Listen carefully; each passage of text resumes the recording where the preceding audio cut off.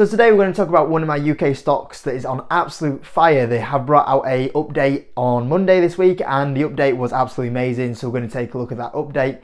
And as well as that, we're going to talk about some UK stocks in general. I've seen a lot of negativity around UK stocks, which I think is pretty unfair actually. And we're going to talk about that as well today. So I hope you enjoyed the video.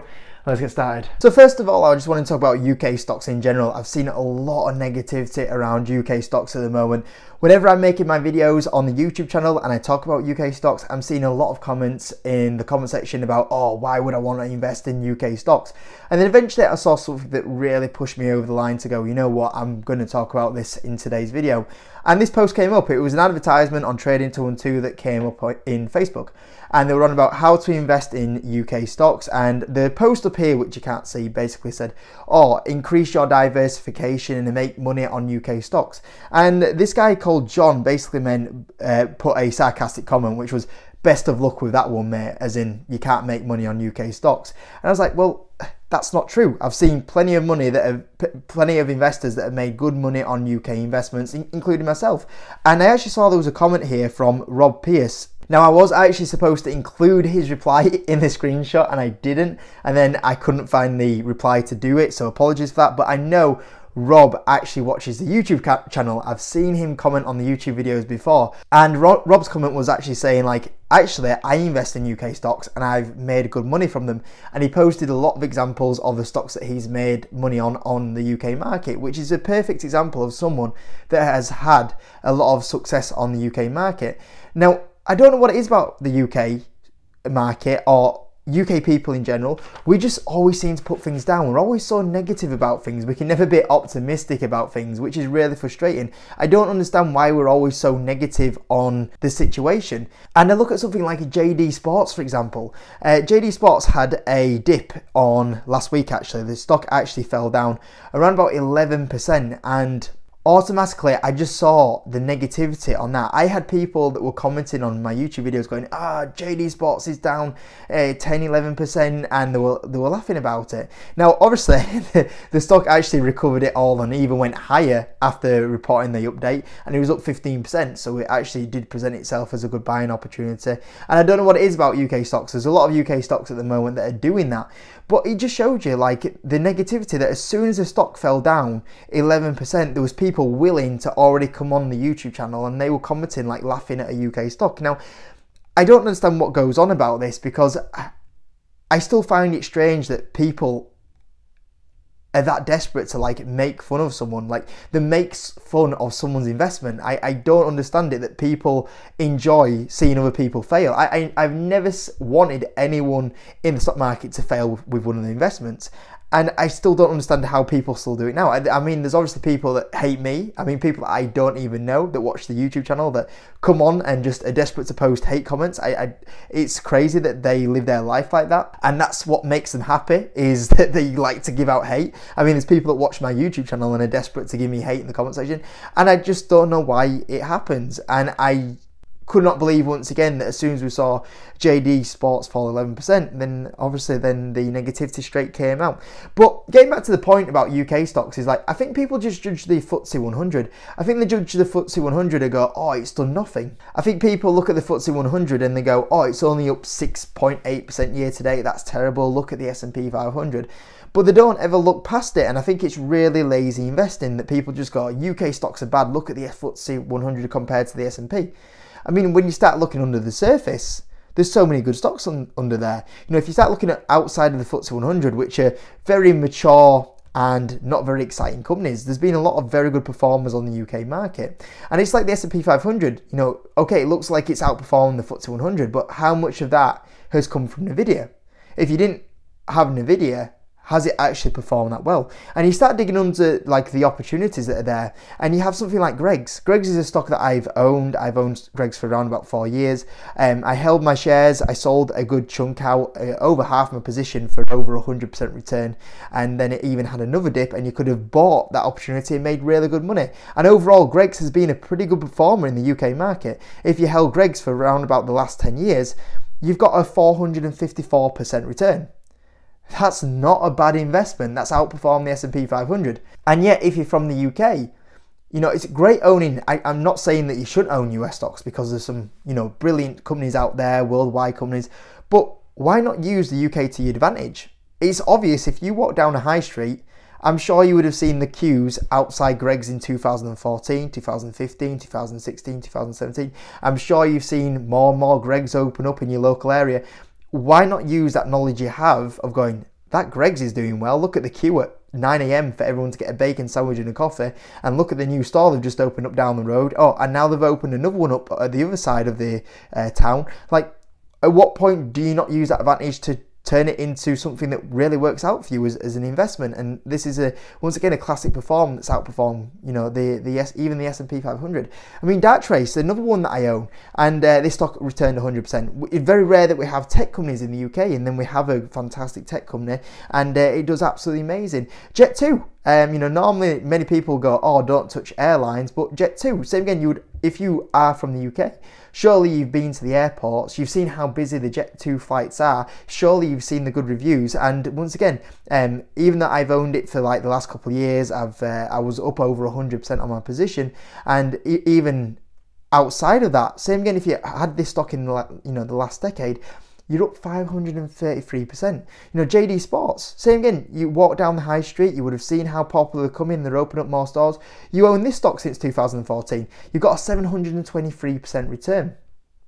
You look at Card Factory, another stock that I own, you know, from 2020. This stock is up over 123% since that time frame, and you would have seen that. Oh, hold on, Card Factory, they're doing really well. They're clearing the balance sheet. The stores are getting busier. You know, another prime example. And then what we also have in the UK market that the US market doesn't have is we have some absolute beast of dividend companies. You know, 7% dividend yield from Aviva. I mean, I've owned Aviva for a while. I'm up 20% on Aviva. So for me as well, my dividend yield that I'm getting is over 8% on this stock. And once again, a really good performer, collecting a 7% dividend yield.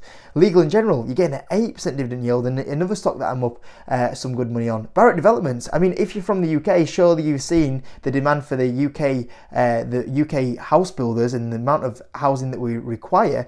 And same again, you had the opportunities to get this one at really good levels. You could have got it in 2022 and you'd be up 46%. You could have bought in the whole CV situation, and at some point you would have been up 63%, and then you would have even had an opportunity to add in even more. And I just don't understand why people put the UK stocks down.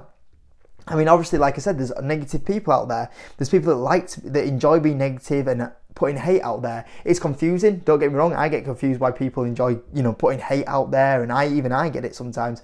But apart from, you know, them people that are just a little bit messed up in the head with no other way to put it, you have clear opportunities in your in the UK market that are great performers. Not just great performers from a UK standard, but, you know, clear performers that outperform even the mighty S&P 500. Some, you know, great dividend players out there that will give you lovely dividends anyway. So it's just absolutely bonkers to me that people are so negative still on the UK markets. If you can look in the right place, guys, there's money to be made in the UK market, and I never understand the negativity to the UK market. And as soon as I post like a UK video, there'll probably be some comments on this video. People are, you know, bashing UK stocks. You know, if you can do it right, there's good money to be made, guys. You know, they're on your doorstep. You have the advantage there, you know. Why be scared of that advantage? Why not use that advantage anyway? Anyway, on the Patreon, I did actually just do a earnings review of JD Sports. So if you do want to see a video on JD Sports and their earnings, join through the link in the description. £5 a month for you guys. As well as that, get some free shares on Trading 212. Join through the link in the description. That's the broker I use. And just to let you know, the Hims and Hers poster, if you have ordered, and by the way, I didn't actually realise how many of you guys watch from the USA. Jeez, look, I was a little bit expensive on that postage, I tell you that. So anyway, if you have ordered one of the posters, guys, they have gone out on Monday. But there is a couple left, so if you do want to get your hands on one of the Hims and Hers posters, I'll number them all. There's 50, well, there's not 50 now, but there was 50, and I'll number them, and I'll also squiggle a bit of JKR investing on them as well, and I'll get those out for you guys. There's not many left, so this is probably your last chance to get one if you do want one. But anyway, the whole point of this video was supposed to be on Hollywood Ball. Once again, another cracking UK company, one stock that I started buying during the whole COVID situation. From that time frame there, the stock is up over 126%. I'm up around about just short of 100% on this position because I have been averaging up because I still think the company has plenty of upside. And on Monday, they brought an update out which confirmed I still think this company can do very well in the next few years. 16 times earnings. I think this is a brilliant UK company. I think they should be trading at least at a market average of 20 times earnings. In fact, I think they should trade at a premium of probably 22, 23 times earnings. So I still think this is undervalued from this point of view. And that earnings is dropping because the profit is absolutely being smashed at the moment, and smashed in a good way. It's going up a lot. And dividend yield of 3.7%. For me personally, because of my average, I'm collecting around about a 6% dividend yield as well, which is really nice to get that 6% dividend yield. So I still think this stock has a good 30-40% undervalued, and I still think there's a lovely dividend to be collected here, and that's why I still hold the stock, and financially they keep improving. Now, since the update, the stock hasn't really moved that much, but I think over the long term, as you can see here, if they do keep bringing out the updates and the financials move in the right direction, they will get the reward and the share price will move up, as you can see here previously. And what a good performer this has been actually since the IPO as well, being a good performer with a nice dividend. But I'm sure most of you guys know they're at Hollywood Bowl. They're a company that runs bowling alleys, but they have also expanded from the UK into Canada, and they also have the arcades, the bars, they have the Puttstars, which is like a mini golf as well inside the venues in a couple of them. Now, they came out with their half year, the interim results for the 6 months ended March 31st, as you can see here. The headline was excellent performance driven by continued investment in customer experience and further growth in Canada, and that was definitely key. The growth in Canada was very good in this quarter. 8% revenue growth, a lot of it driven by Canada, which we'll show in a second. 10% profit before tax. The group profit after tax was 5%. Obviously, there's the tax increase going on in the UK at the moment. By the way, this was a year that the company was actually supposed to not grow, and also the profit was supposed to go down, so very good as well. Analysts have actually just started to update their growth targets for this year as well, showing growth. So a little bit slow from the analysts there, and they're starting to update them, but the revenue overall has been growing really well, and profit should continue to grow very well, as you can see here. Because they are driving up the profitability, they have increased their dividend. As you can see here, the dividend per share has increased by 21%, so a lot of that profit is now also being returned to shareholders, so you are actually going to get even a bigger dividend from here. UK like-for-like growth of 1.3%, but as you can see here, 8% from Canada. That's where the big growth is at the moment. That's the big expansion plan they have going on. With 71 UK centres, they have refurbished their centre in Watford, Stockton and Cardiff, and they have also acquired a centre in Lincoln, so still growth there. Solar panels installed in 2 further centres. They're currently putting a lot of solar panels on the centres to improve the gross margins, which is good. A new centre in Dundee, which will be open in May 2024, which is after the period end as well. So new venues that will be increasing that profit and revenue. So I actually think this will carry on increasing nicely because of these new venues that do come in. 2 new Puttstars, so that's the mini golf, have in 2 Hollywood Bowl centres. Pins on strings installed in 6 centres, so that's now 90%. So they're nearly maxed out on the pins on strings now on the UK estate. But what this will do is the pins on strings, they don't have to get the technician in to put the actual bowling pins back up, so that increases the gross margins. So this is really helping them, and that's why we've seen a lot of a really good improvement in the profitability. Really good profit margins they have here, but they've nearly maxed that out, but still nearly there now. Canada, they have got to 11 centres now, so this has been obviously ramping up really well. And you can see here that the Canada was the really strong part. As you can see here, the total revenue growth was of 46%, which is fantastic. And as well, if you look at the EBITDA as well, good ramp up on the EBITDA point of view as well that's going on as well. So you got that revenue and profit growth drive both going on. 2 centres acquired. I'm not going to try say that one, but there was one in Ontario and it was in Ontario and Vancouver. They have built a new centre in Waterloo as well that will be opened up in June 2024. So that's going to be another, once again, contributor to the financials. 2 new centres signed in Calgary and Ottawa as well. A refurbishment of a site completed in June 2024. I mean, just look at all these drivers they're going to have as well this year. This is why I can't believe analysts were forecasting negative profit and revenue growth, but like I said, they have started to update them at least a little bit now. The outlook here, they talked about the inflationary pressures being hedged, UK energy hedged as well, but I don't think that'll be as big as an issue as what it was, you know, a year ago, 2 years ago. New investment in the website as well, and well positioned to grow the estate to 130 centres. That's the target. So obviously we've got the 71 in the UK and the 11 now in Canada as well. But Canada is going to be the big growth driver, and I wonder if they'll go to the US after Canada. We'll see. But obviously, yeah, 130 centres is obviously really good. But the big thing why they went to Canada over US is because they saw that big, more fragmented market in Canada, and it looks like they're having the big success from it. So yeah, overall a really strong update, and as long as the revenue and financials, the profitability keeps going up in that direction, obviously we should get rewarded on the share price point of view, which we have been doing. Financial health wise, once again, still a very good balance sheet. The balance sheet is still very strong, as you can see here, no debt on there.